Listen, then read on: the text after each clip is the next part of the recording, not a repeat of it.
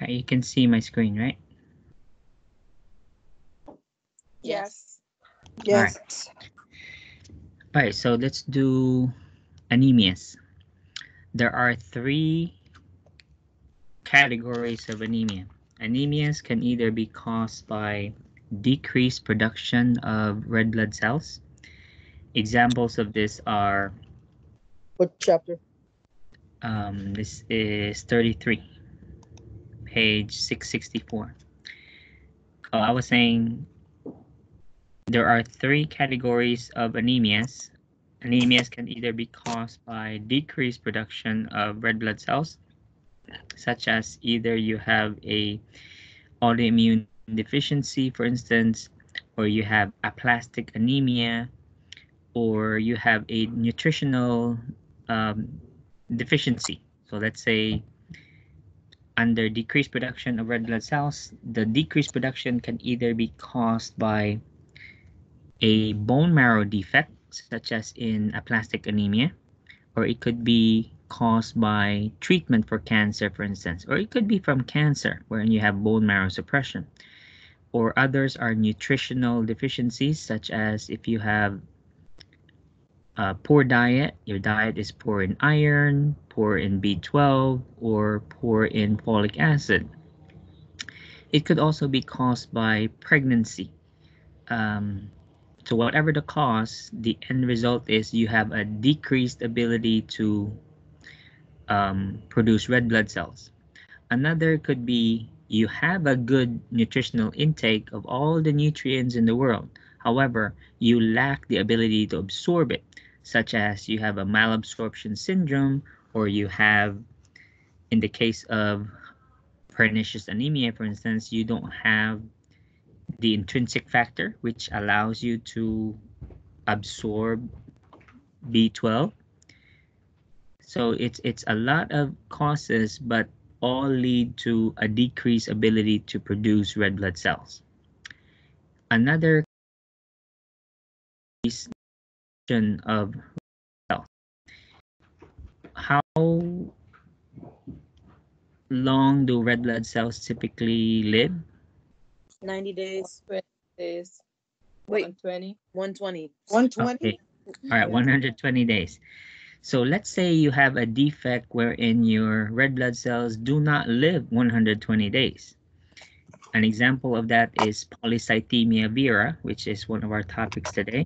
Another is sickle cell anemia, wherein your red blood cells sickle and are abnormally shaped, so leading to increased clotting, and of course that is anemia because these sickled cells cannot carry oxygen. So as a result, you have anemia. The third category is blood loss. It covers acute and chronic blood loss. Acute, of course, is hemorrhage, for instance, or any other form of acute bleeding. And then, of course, chronic bleeding is slow, over time, such as, let's say, what happens in, you remember chronic kidney disease? Those people on dialysis, they have anemia too, right? Because they don't have erythropoietin. Oh, yeah. Oh yeah. So if you have CKD, where will that fall? Is that under blood loss, decreased RBC production, or increased destruction of red blood cells? Decreased Decreased production. Decreased production. All right, very good. So one question would be as simple as that. So where would you put sickle cell, for instance? Is it Increased Destruction. very good? Increased destruction. All right, so you got the concept. Anemia is still under the concept of perfusion because this is under oxygenation, particularly oxygen transport. All right, you with me? Yeah. Yeah. Okay, so it's under oxygen transport because it's really the red blood cells that carry oxygen, right? So in effect, it will affect oxygenation. Yes? Yes. Yes. Okay, so with people with anemia, what is therefore your priority goal for the patient?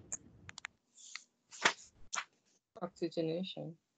All right, so you want to maintain good or adequate oxygenation. So what would be your priority intervention? You have an anemic patient, symptomatic, they are short of breath, they look pale, they have low blood pressure. What is your priority action? Oxygen. Give oxygen. All right. What do you do with the activity level? Rest. All right. So balance, activity, and rest. Okay. So again, all these things, the concept is oxygenation and perfusion. So you have a decreased oxygen transport as a result of anemia. The anemia again falls under three categories. Either your patient has a decreased ability to produce red blood cells, they have an increased rate of red blood cell destruction, or they're having acute or chronic blood loss. All right.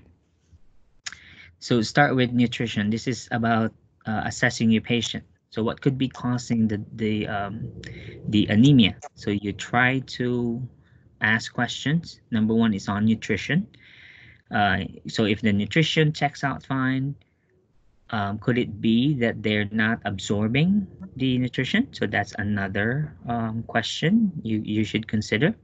These are the sources of or the purpose of certain vitamins and minerals in the process of red blood cell production.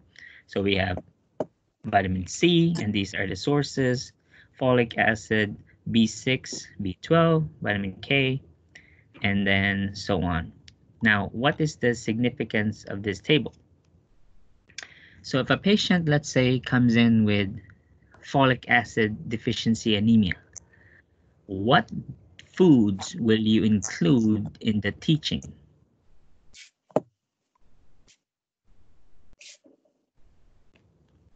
Can you repeat that? Okay, again, in let's say the patient is admitted for folic acid deficiency anemia. What foods will you include in the teaching? Green leafy vegetables, Vegetables, liver, legumes. And as always, you know how it is, right? On the exam, will I put green leafy vegetables? No. No. Put No, I will spinach. put Like kale, spinach. spinach, etc. Alrighty? Alright. And of course, look at the blood cell functions for each one. So here, vitamin C is not really vitamin C that produces red blood cell, but it will facilitate absorption of iron. Meaning you can take gallons of iron, but without vitamin C, is it any good? No. No. No. So when with your intake of iron, that should be coupled with or paired with vitamin C absorption. And these are your food sources for those. And go on with vitamin B6 and B12. Based on the list, look at this. I mean, almost all foods contain these nutrients, right? But what if you have a patient who doesn't like vegetables or fruits? Give them orange juice. They gotta eat. Oh well. All right, so that's where your creativity comes in now. Or you have, let's say, vegetarians. You have vegans, for instance, who don't eat meat. How will they get their B12s? Legumes, vegetables, We have plant sources for those as well. All right. So this is again all about application. So the question on this will of course be client teaching, or what will you serve? Question will go, which of the following menus will you serve a patient with iron deficiency anemia or B12 or pernicious anemia, okay, B12 deficiency, so on. Medications can also affect it. You already looked at peptic ulcer disease, and you know NSAIDs will do what to the GI tract, and we need the stomach in order to absorb B12 specifically and iron. And decrease the mucus production. All right, so you already know the story about NSAIDs, so watch about those. Plus also NSAIDs especially when coupled with anticoagulants that will increase bleeding. So your problem for anemia could be chronic or acute bleeding. Mm-hmm. These are some of the drugs that affect your red blood cell count, of course, through acute or chronic bleeding. They're nothing new. You've already talked about this. Anticoagulants under PE, DVT, fibrinolytics, particularly for us under stroke, and we did a TPA simulation last semester. Then we have same thing for acute coronary syndrome. This was MedSurge 1. You already talked about Plavix or clopidogrel. For let's say you're assessing a patient's medication history, which drugs will be could be a possible sources of anemia for the patient. This will fall under the bleeding, the acute or chronic bleeding category. These are your list.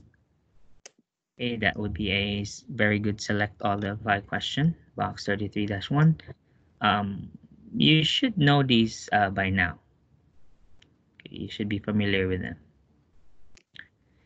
Hydroxychloroquine is gaining a lot of media attention because of Trump. I don't know where he got the idea that this thing treats COVID-19.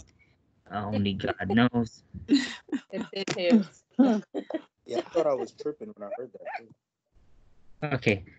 As far as signs and symptoms, regardless of the type of anemia the patient has, whether it's aplastic, iron deficiency, etc., whatever, if the patient has anemia, whether it's caused by red blood cell, increased RBC destruction, decreased RBC production, or blood loss, the signs and symptoms are the same.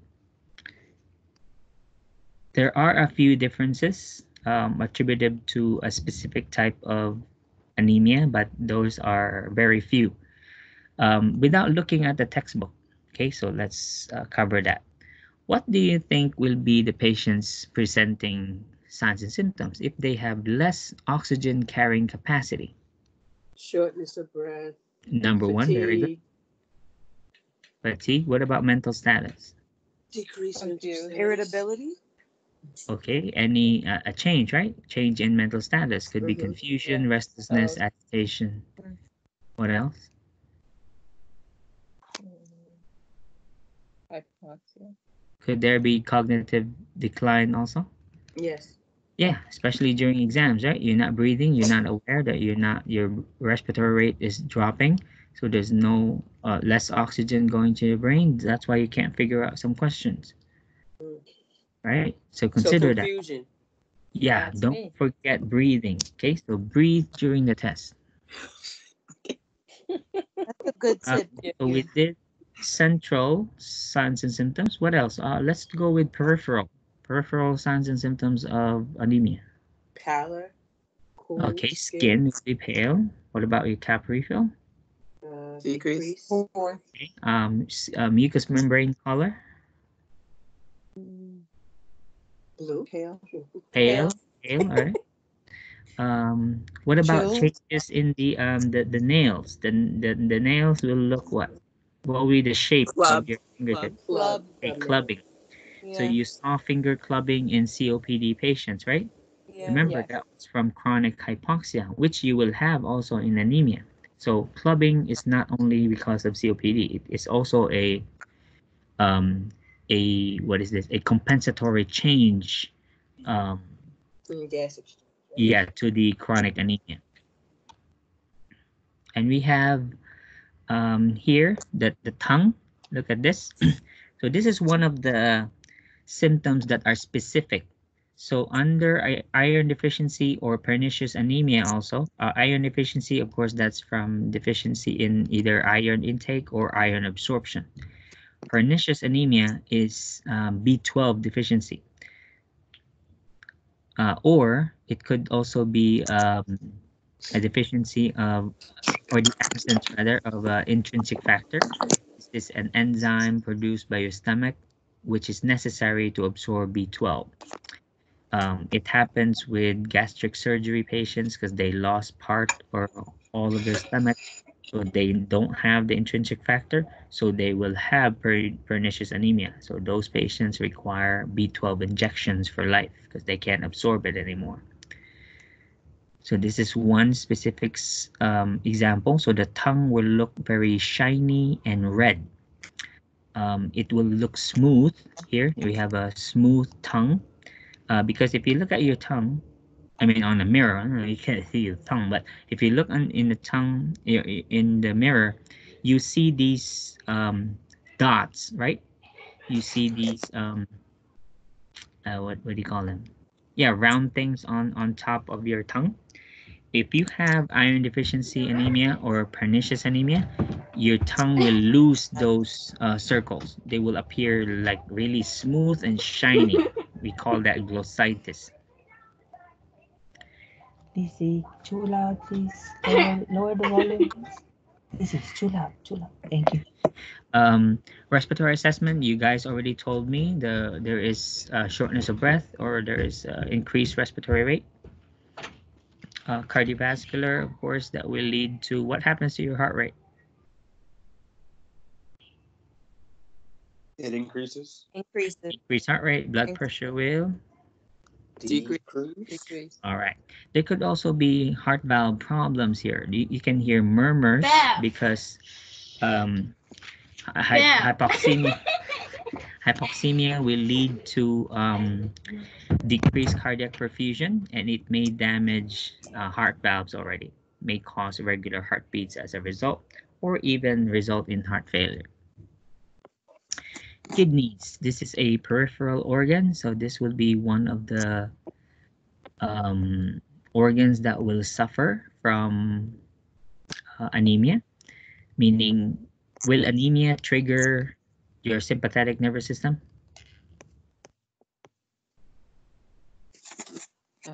Yes. Yes, because that will result in decreased cardiac output, decreased oxygen level. So the kidneys may show some signs of injury. Okay, you may see signs of kidney failure as well. Musculoskeletal, of course, there will be weakness. And then abdominal assessment, same thing, less blood flow to peripheral organs. That will decrease your peristalsis because there's less perfusion to the GI tract. Then you'll have constipation, etc. Let's go to specifics. Oh, let's finish the general first. So of course you can diagnose anemia simply by your complete blood count. The doctor will make a decision based on the shape and size of your hemoglobin. These are a few. I'm not testing these. Okay, this is just FYI. So you have the doctor can make a diagnosis based on the shape. That would be the morphology, the shape of your red blood cells as well as their size. Others are your iron levels. I think they're mentioned here.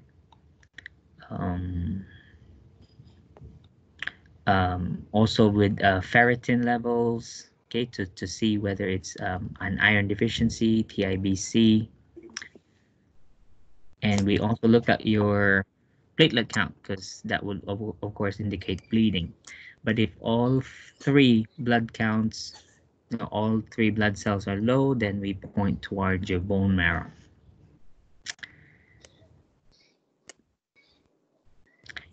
Please read 33-7 on your own. These are the values. Okay, I won't do that again. Again, don't worry about the MCVs, MCH, MCHC. I believe these are for doctors. I mean, we don't make medical diagnoses, so these levels will of course be under the medical responsibility, not for nursing. So this was what I was blabbering about earlier. The iron levels, TIBC, or that's I'm referring to total iron binding capacity. So these are all about iron deficiency anemia. I'm not testing those. Wait, This you're one not testing also? the TIBC? No. Which one are Just you stick testing? with your Right. Okay, so I'll tell you red blood cells, hematocrit, hemoglobin, and of course your platelets. Okay, those are Okay. all that we're nursing is concerned about. Because Thank you. again, we don't make a diagnosis. We don't make medical diagnosis, right? So that will include your retic count, or retic count is your reticulocyte count. So you can skip them here on the paragraphs because they explain what they are. So we can. Okay, now for venipuncture, I don't think we need to. Well, you do draw blood as nurses. I just reviewed this. I really don't have a question for blood draw. And I'm not testing these either. Again, the ferritin transferrin, these are all under the doctor, right? That's for. All right. So we know about bleeding times. We did this in bleeding disorders in NUR 241. Excuse me. All right. I am more than 6 feet away from you, so you're good. No, you're like less than Like 1.5. this. Okay, we'll So no bleeding skip time, to right? no. And we already finished this one under cancer. Mm-hmm. So I'll skip that. We're done. Let's go to page 677 next. So we're done with the general. Let's go to specific anemias now. So you saw the signs and symptoms, the diagnostic procedure, and the effects.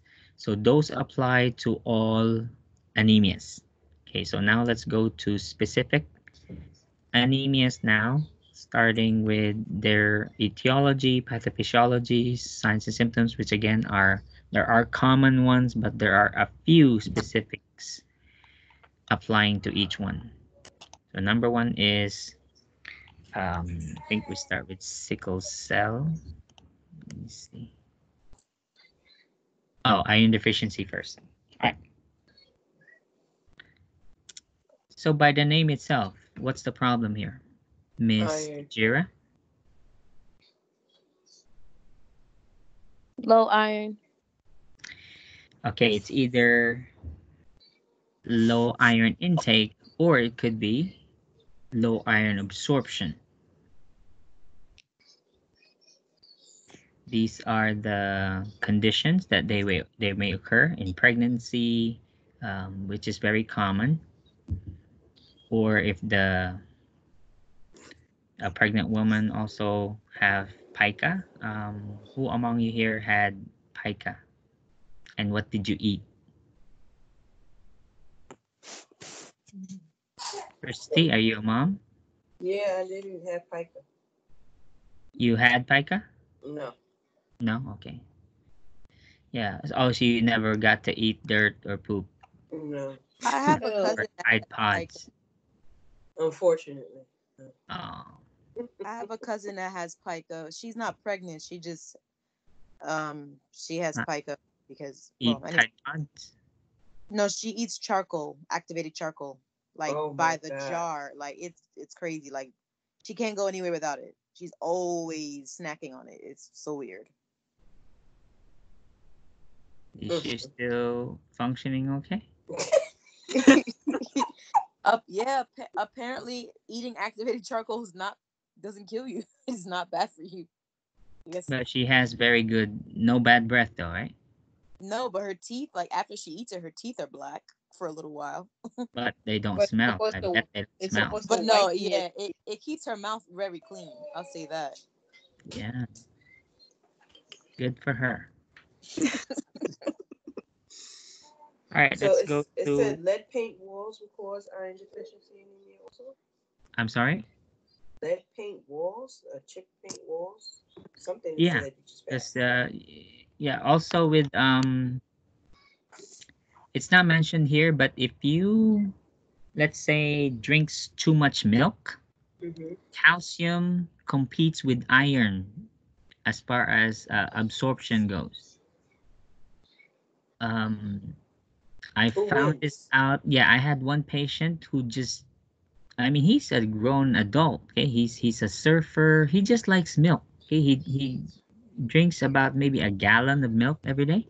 Oh my So he had anemia, and then of course as he grew old, that's when he became symptomatic. God. And the only history was, his increased milk intake, and that was the cause. The doctor told him to just stop that because it does compete with iron in the absorption. So between calcium and iron, calcium will be absorbed first after iron. So that was causing his iron deficiency anemia, his increased milk intake. I have one more last question, Professor. Yes. Is thalassemia an anemia?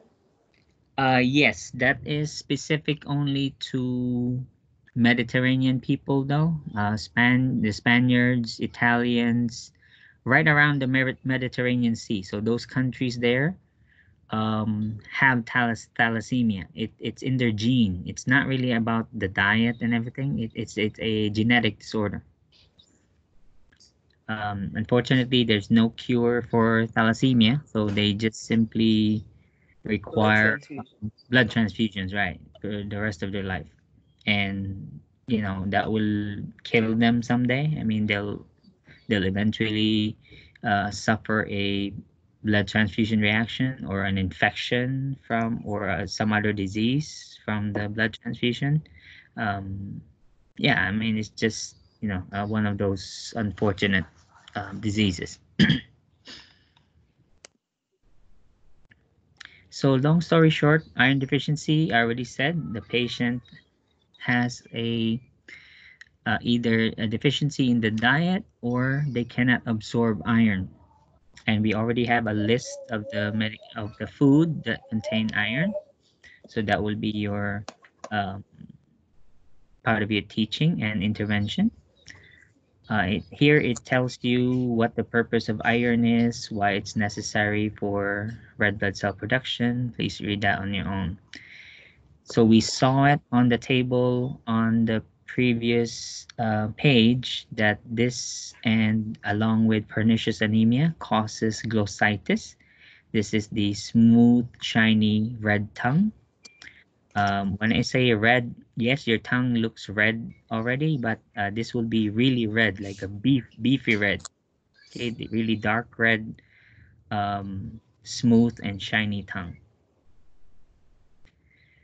Here it is. Okay, so you have plus you see this cheilitis here, this at the corner of your mouth. You Yeah. see the inflammation here also. Hmm. So that's also a manifestation. So besides the really shiny tongue, you have this inflammation here at the corner of your mouth. And they have these brittle nails. Look at this is again in response to chronic anemia, chronic iron deficiency anemia. Management. So of course, you're lacking in iron. So if it's a deficiency in the diet, we simply replace it. Okay, or let's say tell them to take vitamin C. Okay, that way they can absorb the iron because again, iron is not going to be useful unless you have vitamin C with it. If they cannot take it by diet, what's the option? Injected. Okay, injectable or parenteral iron. So iron can be given PO, ferrosulfate. It can be given iron. So that would be um, what's the name of the iron injection? Um, Dextran. yeah, that one. It's not Dextran. I'm not sure. Um, Um, but anyway, it can be given PO, IM, or IV. If it's IV, what is your nursing responsibility? The container of the iron must be What have you noticed in the bottles or bags that contain iron? When it's brown, It has to be It dark. Yeah, right. Why is it dark? because it can And lose I its think light will efficacy in light. oxidize it or something. Right, they get destroyed by sunlight. right. All right, okay, very good. Yeah, you're right. It is dextran here. Iron dextran is your IV form, and here are your foods again. Food sources for iron, B12, and folic acid. Table 34. Here's a reminder for when you're giving IM iron, Z-track method must be used. Otherwise, you'll have long, chronic skin stains on the injection site if the iron leaks. So you can't wear bikinis because you'll have dark spots, and they're not bruises. Okay, they look nastier than the bruise, and this is again as a stain. I mean, they eventually go away, but it will take probably several months before these stains disappear. Mm. Please read the complications on your own. And management, here are your summary of signs and symptoms. Um, some are common, and then these two, the glossitis and the spoon-shaped fingernails, are specific to iron deficiency anemia. And interventions, of course, we said already earlier, what do we do with the activity? Right here. Balance, rest, Okay, and so you balance activity with rest, and then this one is specific for iron deficiency anemia, increased iron and vitamin C, and teaching about the food sources again, and that's it. Oh, Christy mentioned this earlier. Okay, who has eaten lead here? eating what? Lead. I have. Maybe unknowingly in some Anyway, all right. Any question on iron deficiency anemia? The next topics will go faster because again, the anemia is anemia. It's just a matter of what's causing it, but the signs and symptoms are similar. The interventions and assessment will have the same pattern. So whatever causes, especially with these nutritional deficiency anemias, they're very similar. The only difference is this one is iron, and then now we're talking about B12. So B12, how do you get B12 deficiency anemia?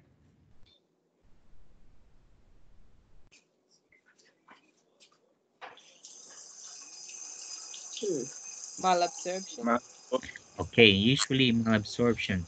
Again, B12 is absorbed in the body with something about intrinsic intrinsic factor, factor. right?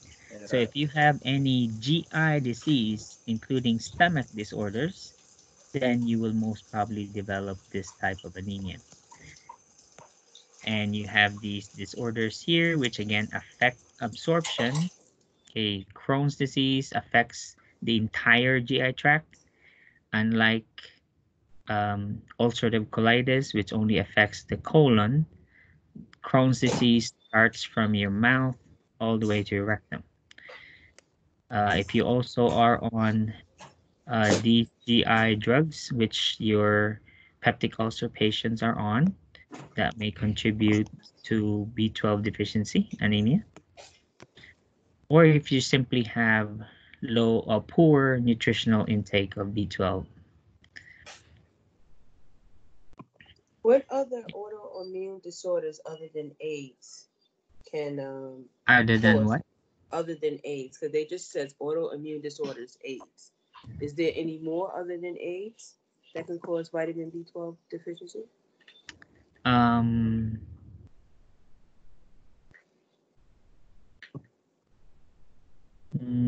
Well, Crohn's is the major one. Or here, you have celiac disease also.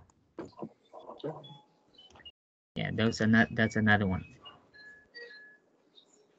Thank you. Let's go to manifestations now. So if you look under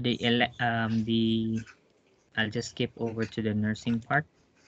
Look at the signs and symptoms. They're really no different from general anemia, right? So far we've seen the smooth red beefy tongue in iron deficiency anemia, and as well as the spoon-shaped fingernails. But this one will be same as all other types of anemia. So that will cover our signs and symptoms. Then management, of course, you have a deficiency in B12. If the diet is simply the problem, then you simply increase the B12 in the diet. However, if it's a malabsorption problem, how do we get the B12 inside the patient? Injection. Injection. Yeah.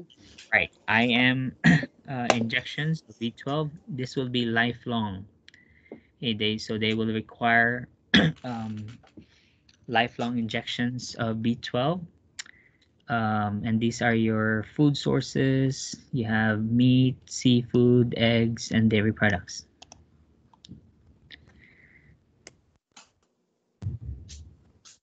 Here are some complications. Please read on your own.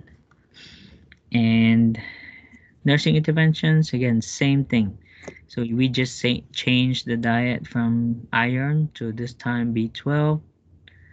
Here's teaching for your B12 therapy. We also included folic acid here.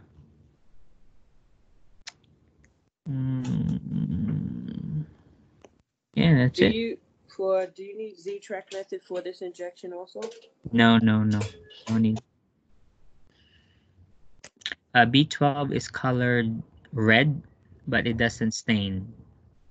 Unlike iron, which really retains its color. B12, even if it's red, I've never seen it cause any stain.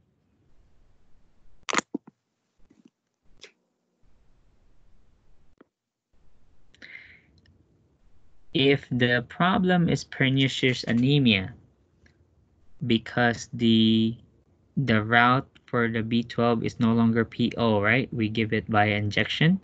Do you tell the patient to not bother with B12 rich foods? No. No, because chances are the patient, the foods listed that are rich in B12, are they only containing B12? No. No. Okay, so no need to pop the patient's bubble, to discourage them. Still encourage them to eat dietary sources of B12, even if they can't absorb them, because there are other nutrients in these foods besides B12. And that's it. Folic acid, the same thing. This is why what I mean by this goes faster, because the only difference again is the cause, and then signs and symptoms are very similar, and interventions are also similar.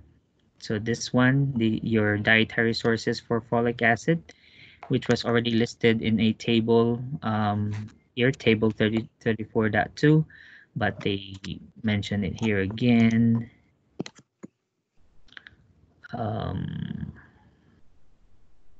Who were given folic acid supplements here during pregnancy? I did. I was given. For those who got pregnant anyway. So was I. Mm-hmm.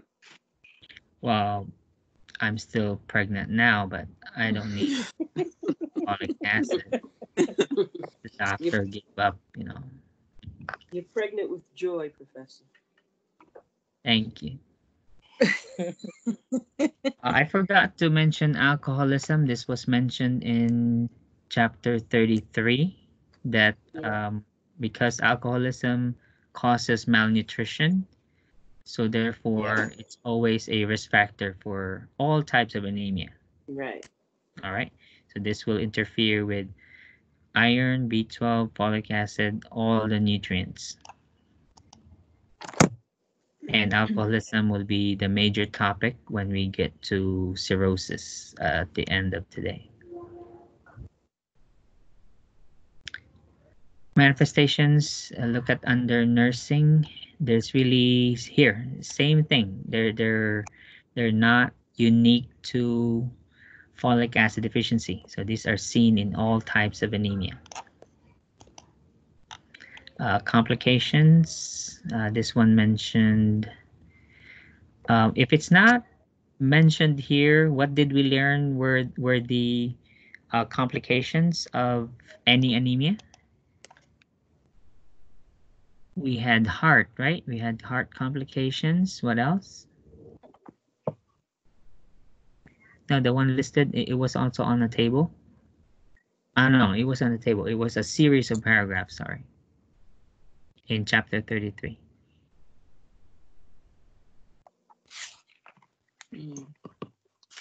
Well, if you forgot, please go back to chapter 33.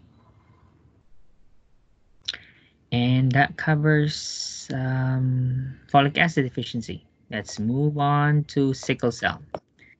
Sickle cell is no longer a decrease in red blood cell production. So folic acid deficiency anemia was the last one, and now we proceed with increased sickle cell destruction. However, since this is still anemia, will they manifest the same signs and symptoms? Yeah. Yes, this one just has simply a different cause. So sickle cell is inherited in what ethnicity? African Americans. African American. Okay, although it does affect other ethnicities, but the most are affecting African Americans. Others are Mediterranean, Middle Eastern ethnicities, also India, yeah, and then a very few Caucasians. They didn't mention Asians, and I've really never taken care of a sickle cell patient from Asia. I don't remember. But I have seen some of the other ethnicities, okay, but very rare. So what happens in sickle cell disease? This is a chronic condition. So as with any other chronic condition, they will have good days, they will have bad days. So the trigger for the sickling, if they have the trait, is hypoxia.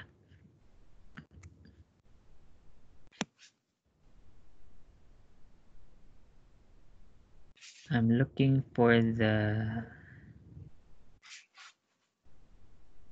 triggers. Okay, we'll come across them. Let's just go through the paragraph. Okay. So red blood cells are normally this shape right here, like this. When they sickle, they turn into this shape. Okay, it looks like it's what is this? They like they tense up. Okay, and then they lose their spherical shape. They turn into this shape.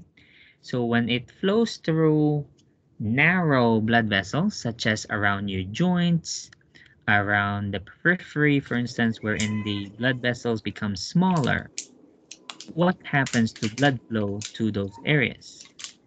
Because unlike this shape, when I say disc, I mean disc like DISC, when unlike these disc-shaped red blood cells, which can squeeze through narrow openings and they're also very flexible, are can you say the same with sickle-shaped red blood cells? No. No, these are not flexible. They can easily obstruct blood flow when they clump together. When they get through tight spaces, unlike the normal shape red blood cells, which are flexible and can squeeze in and out of tight spaces.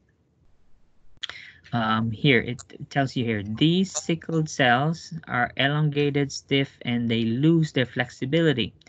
So again, when they run through narrow blood vessels, that's where they cause trouble.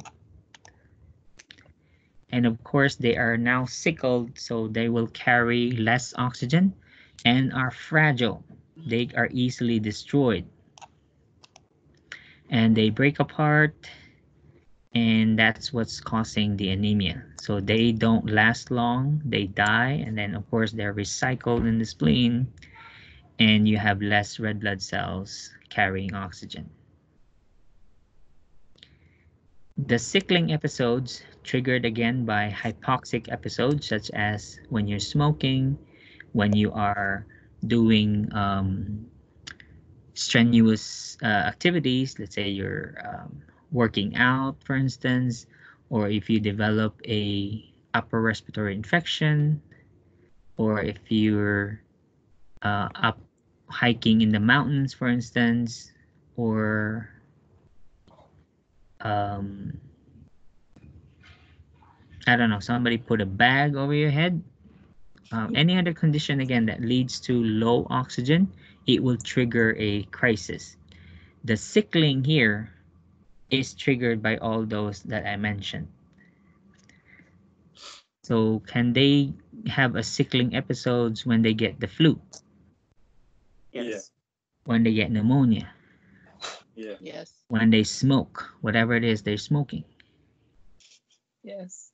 Yep. Yeah. So any condition that leads to a low blood oxygen level, or when you're exerting, for instance, like climbing stairs, okay, so any strenuous activity will lead to a crisis. Can dehydration as well? Oh yes, dehydration will cause sickling because they are clumping together, and of course dehydration will also lead to Hemo hypoxia, right? concentration. Yeah, so that will also lead to hypoxemia, so that will again trigger another sickling episode.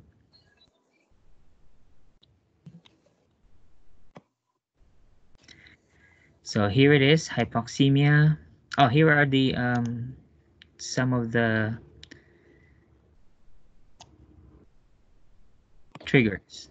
So this mentions dehydration, cold temperatures, infection because your blood pH drops, and so whenever you're in you have an acidic pH, there is less oxygen attaching to your hemoglobin. Um, Environments with low oxygen, let's say a nightclub. Okay, so you have a lot of smokers in a nightclub. Um, what about deep sea diving? Yeah, Yes. right. Because it's pressurized. Or Yes, yeah, deep Professor. pressurized airplane, or your Mm-hmm. mountains. Okay. Yep. Okay. So our goal, of course, is to prevent hypoxemic episodes. One of the manifestations besides pain, because the patient has anemia, so we have the usual fatigue, shortness of breath. However, during a crisis, there is severe pain. The pain will, of course, be in the areas where you have tight circulation, like the joints, the bone, the chest, and the abdomen. This is the worst if you tell me, if you ask me. So there is a prolonged painful erection. The prolonged part is okay, I guess, but the painful erection, not okay. And there is now kidney and liver damage. These are all as a result of this one, the low blood flow to the abdominal organs. There is poor wound healing now. We already said that an infection triggers um, a crisis, but the patient will have fever whether or not they have an infection.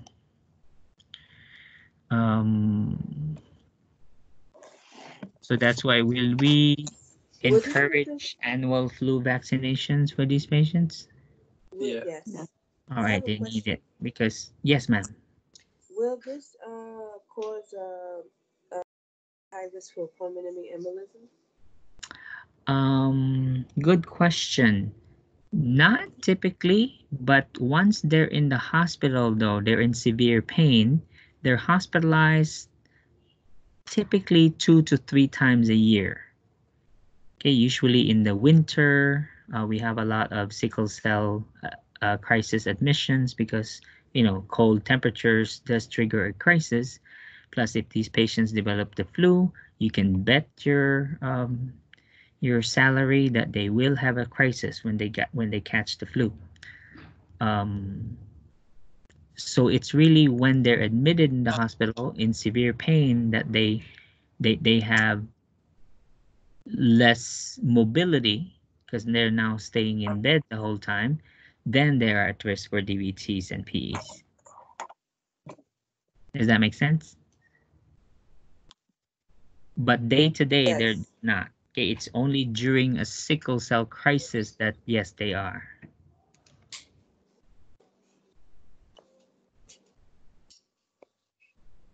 Um, okay. They will require blood transfusions during a crisis. Occasionally they won't, but most of the time, yes, they will. On admission to the ER, they will present with low hemoglobin, low RBCs, because most of them are already sickled and the body can't replace them fast enough. So they will require 1 or even 2 units of packed cells in the ER, and that usually is enough for each episode. There is aggressive hydration because you already know the effect of dehydration on the sickling. Plus, when there is sickling, if you increase blood volume, that will, of course, let even the sickled cells pass through better now because you have more fluid in your blood. It doesn't affect the sickling, but at least it will promote circulation. So, in a way, hydration here, either PO or IV, is part of your pain management. Of course, these patients will ask for pain management. They won't be happy with non-opioids. The pain meds are always either morphine or hydromorphone. So either morphine or Dilaudid, the really good stuff, because that's how severe the pain is. And because these are young people mostly, that have crises, because I mean I've seen sickle cell patients grow old, but typically no. One of the complications eventually causes them to have a shorter lifespan, not to mention the frequent blood transfusions. Imagine being admitted in the hospital for 2 to 3 times a year. Okay, so one of those you'll catch something in the hospital. So your I have death, a question. yes. Can they also lose limbs? Yes, they can lose because of these vaso-occlusive crises. So they may have severe obstruction in one or more vessels. So yes, occasionally they will lose limbs. They can have amputations, but that's not typical. Okay. Okay. So what was I saying earlier? Shorter lifespan. Yeah. Okay. So I very rarely see old people with sickle cell disease.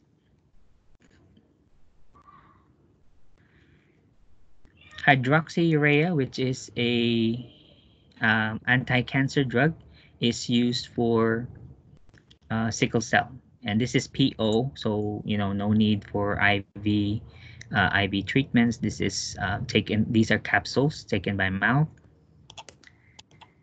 However, it doesn't really cure it. It just reduces the number of sickling episodes.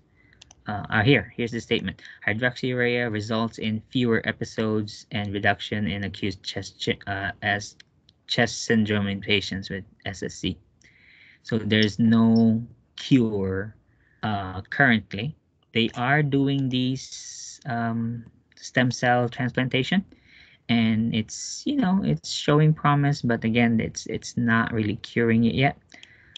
We do have genetic manipulation now. We have gene therapy, and a few patients have been cured with gene therapy.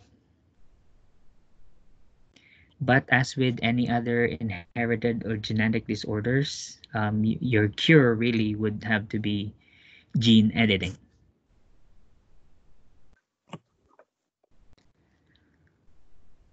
Here's the blood transfusions.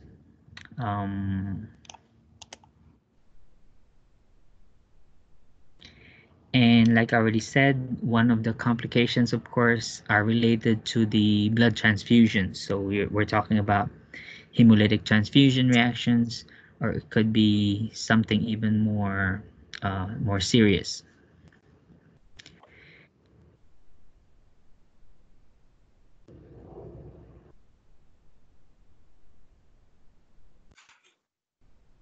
Oh, here's the stem cell transplantation.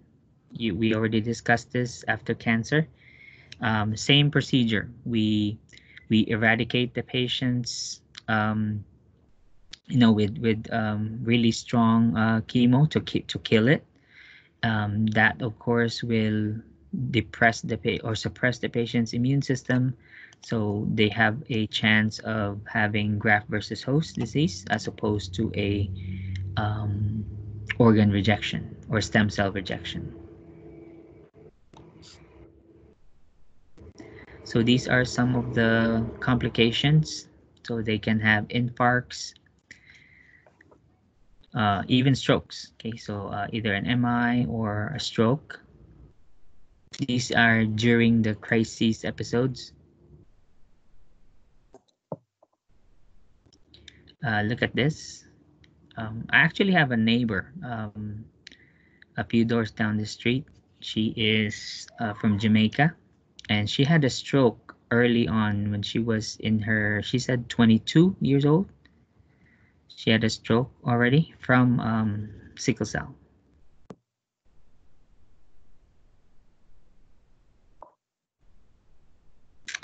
Pregnancy. Can they get pregnant?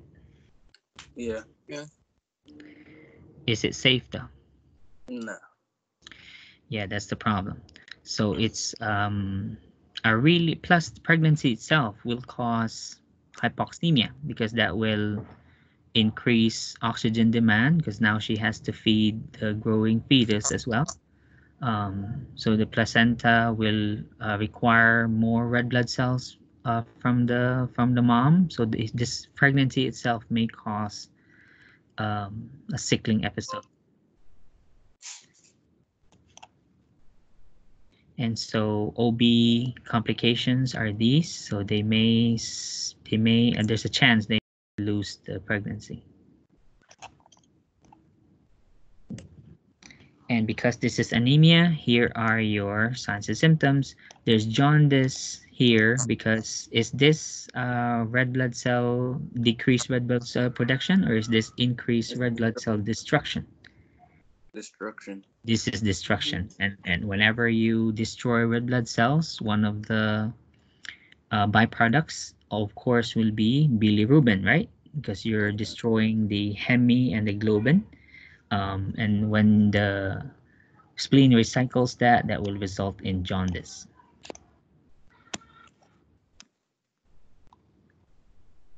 And that's it. So for teaching, you tell the patient that it's really important to avoid episodes of hypoxemia. So get your annual flu.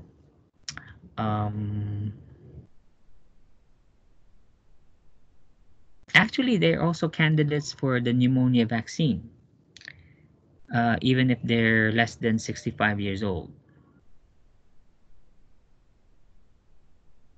In the hospital, these are your interventions: oxygen, hydration, pain management, blood transfusions as necessary, antipyretics, and support measures here will come in the form of therapeutic communication, knowing that this is lifelong, and these are a young people's disease. Again, I don't see very many people reach over 50.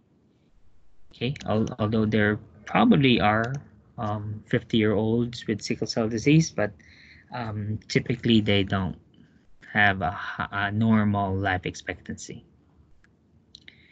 Any questions? And here is your teaching, again related to preventing the sickling episodes. Questions? All right, let's take a break. When we come back at 10:20, we'll proceed with polycythemia. And after that, we'll do liver problems. Questions before we go? No. All right, see you at 10:20.